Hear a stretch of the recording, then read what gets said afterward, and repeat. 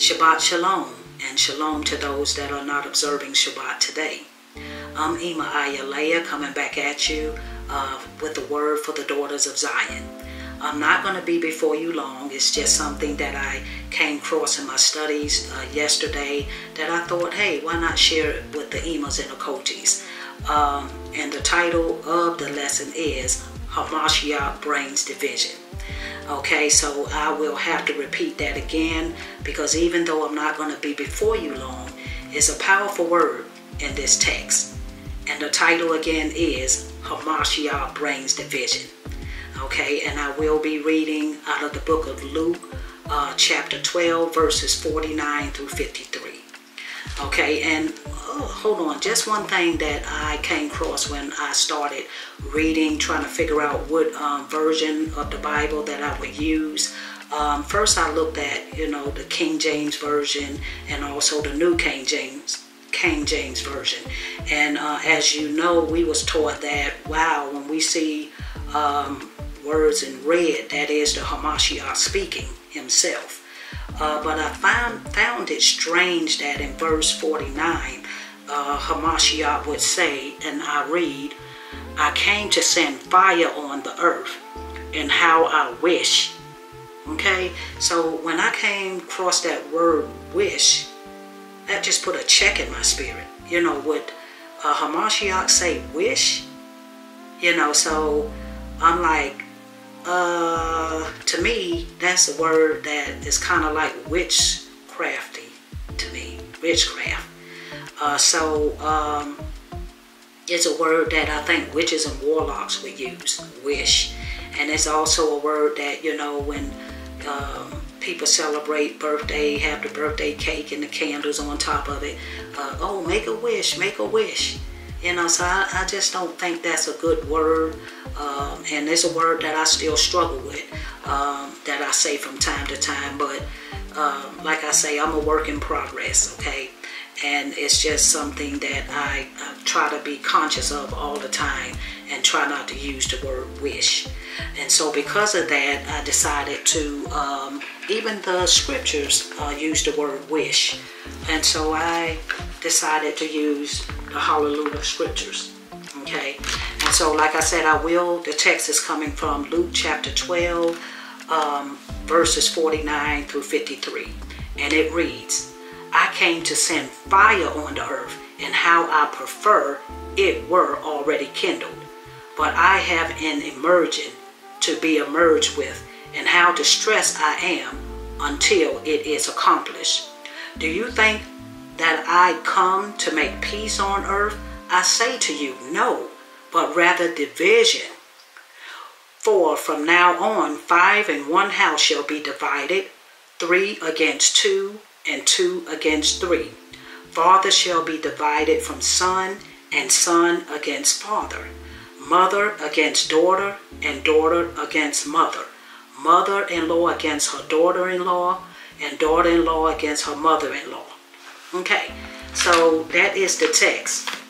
And that's a powerhouse. That's a powerhouse text. It's saying a lot in that scripture reading.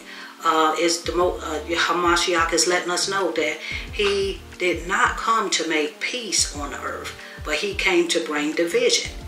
And I can truly say that my experience since I've been in the walk since 2016, yes, I have been divided, separated from family and friends. Okay, and also if you read, I'm going to read this out of the New King James Version. This is Matthew chapter 10, verses 35 and 36. And it is basically a precept to Luke 12, 49 through 53. And it reads, For I have come to set a man against his father, a daughter against her mother, and a daughter-in-law against her mother-in-law. And a man's enemies will be those of his own household. Did you hear that? Let me repeat verse 36 again. And a man's enemy will be those of his own household. And so the Most High was very, very, very specific on showing us where the division was going to take place. Okay? He's basically saying, HaMashiach is saying that the division will be in our own families. Okay? It's going to happen in our own families.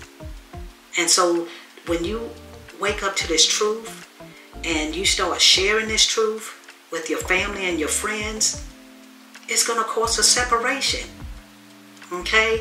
And so I just want to let you know that during my study, when I come across a word that I want just a deeper understanding on, I try to look it up in the blue letter or to get a deeper meaning on what it is saying. And so the word that I looked up yesterday was divide. Okay? Divide, division. And the Blue Letter Bible basically says that divide means to be divided into opposing parts. To be at variance, that means disagreement. And dissension, strong disagreement, a contention or quarrel or discord. Okay? And so that in itself lets us know that when we come into this truth, it's going to be division. It's going to be separation. You're going to have arguments and quarrels and discord with your loved ones and friends about this truth, and it's gonna separate you, because that's what holy mean. Holy kodesh. It means set apart. Okay, and so I just want to just share with the daughters of Zion that we all have and will experience loss in this truth. Okay, that's a given. You're not going to get around it. Okay, because if you're being led by the Ruach HaKodesh, and we know that the set apart spirit is to set us apart. Okay, is to take us out of the world. We are no longer engaged in what the world do and different things like that. We are set apart to the things that please the Most High Yah. Okay, and so let me go to the next part and just basically saying that we know that truth is the new hate speech. Okay, truth is the new hate speech. And you don't have to go far. Just turn your TVs on and look at the news. Okay, a couple of certain individuals, they just put truth out. The Most High used them. You know, the Most High uses who He pleases. If He can speak through a donkey, He can speak through anybody. And He used these young people to just basically tell the truth. And then look at all the quarreling that has come because the truth has been spoken. The discord, the arguments. The Most High Word is alive and is well. And you can see, you can just see. If you have eyes to see and ears to hear, you see and you hear what's going on. And if you in His Word like you should be, you see these words come played out right in front of you like a movie. The Most High words are played out right before you like you watching a movie. And that's all I can say. Hallelujah. All praises and esteem to the Most High for giving me ears to hear and eyes to see. I thank Him for that. And so I just wanted to move on to John chapter 8, verses 31 and 32. Let me find that and read that.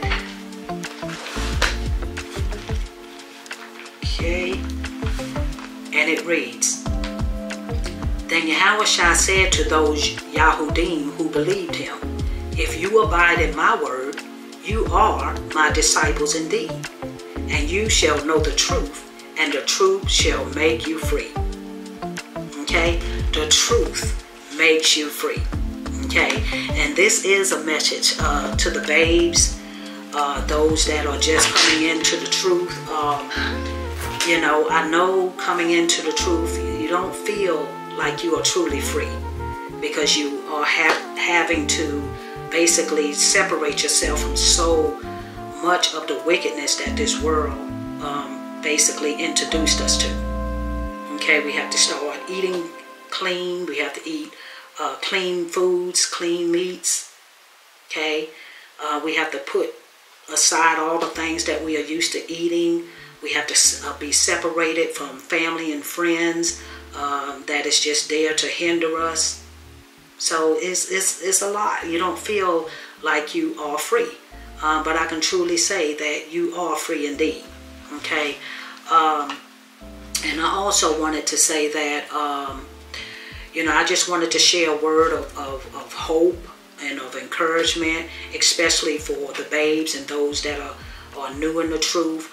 And I just wanted to let you know that those that are new in the truth, you're about to experience a little turbulence within the next 2 months with the holidays coming along. Okay, and this is a time, the holidays, where you're used to spending time with family and friends. You have parties, you have work gatherings, a lot of food, just a lot of festivity going on with your family and friends.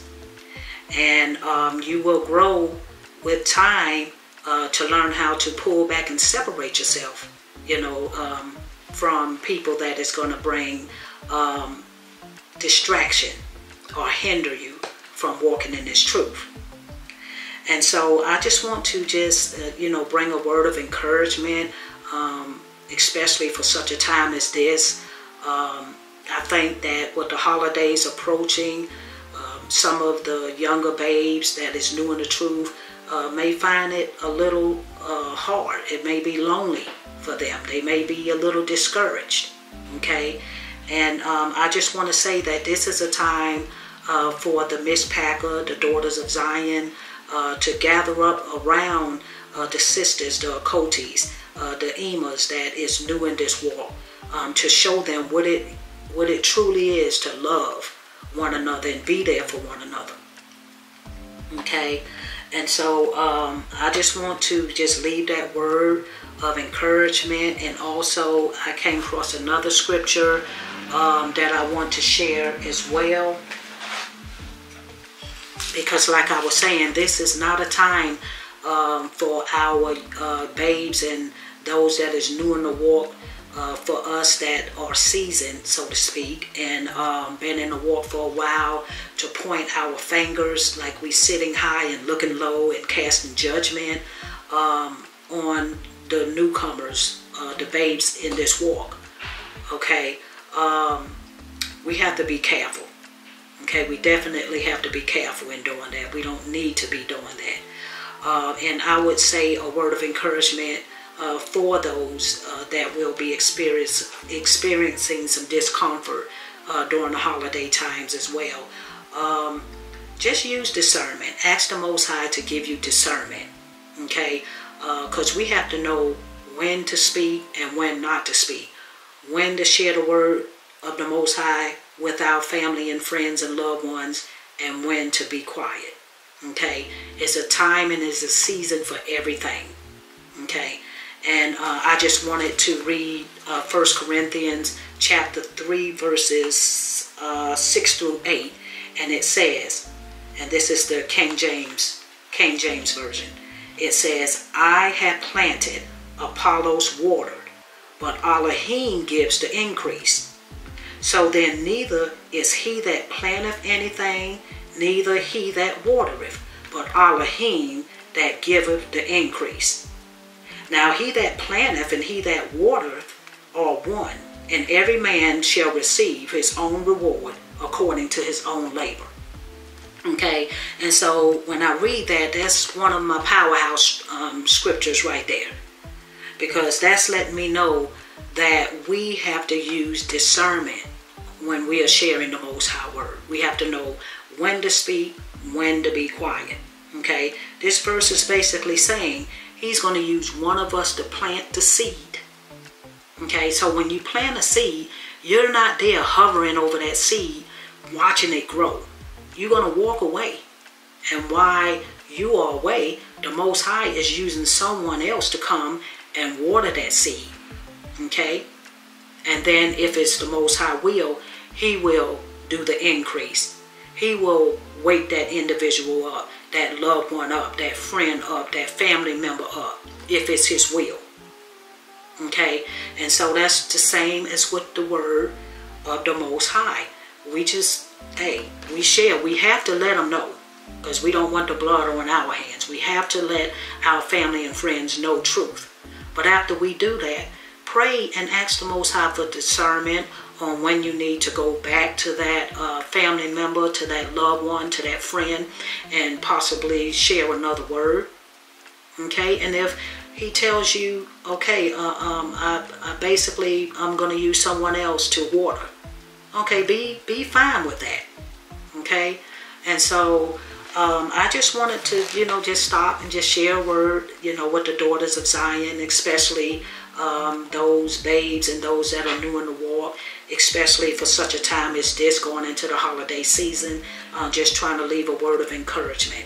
And know that Ima Ayalea is praying for you, okay, that you'll be strong and you'll walk in the Most High Word. And I also, wanted to leave you with as well, do the work during this season, during this holiday season. Okay, gird yourself up. Use the tools that the Most High gave you to strengthen you during this trying time. Okay, and a few of them, well, maybe 3 or 4, pray more. Okay, during the holiday season, pray more. Talk to the Father more. Let him know how you feel. If you're feeling rejected, or if you're feeling alone, talk to him about it. And then second, read the Most High Word. Okay, and I'm going to not just say read, especially during such a time as this. We have to learn how to study his word. Okay, you come across words that you just want a deeper meaning with, or just need to know what the word means. It's the Most High has a word for everything. If you're feeling lonely, he has a word for that. If you're feeling rejected, he has a word for that. So this will be a time to immerse yourself in the Most High Word, or immerse yourself in prayer. And if the Spirit leads you into fasting, hey, do that. Turn your plate down, turn your cup down, fast. Because when you use these 3 powerhouse elements, it will bring results. Because you do this for your spirit man. Okay, you do this for your spirit man, and what you do in the spirit will be manifested in the flesh. Okay, so we have to stay strong. We have to stay prayed up. We have to stay in his word. We have to fast when we are called into fasting. Okay, and so this is just a word of encouragement for those that will be experiencing rejection and loneliness during this holiday season. And last but not least, fellowship. Get around those that is like-minded like you are, that is in the word. Get around people and fellowship, with the Miss Packer. Okay, because that's what we are here for. We are here to love one another, encourage one another, strengthen one another, especially when we are weak. Okay, and so I just wanted to share this word with the daughters of Zion. And I pray that it is a baraka to you in this walk, especially as we do enter another holiday season. And if you don't have that fellowship, and you awaken and you don't have people around you that are like-minded, get on the phone. Call a Ima up, call a Koti up. Hey, just reach out. Okay, because the Most High will provide you with what you need, without a doubt. Okay, because he will never leave nor forsake us, and he did not wake us up just to leave us. Okay, this is the time for us to really gather around those that are weaker and those that are new in this truth, for us to show what it is to truly love our Miss Packer. And so I'm going to end the video right here, and I just want to say shalom, shalom, and Shabbat shalom to those that are observing Shabbat today, and Yah Baruch.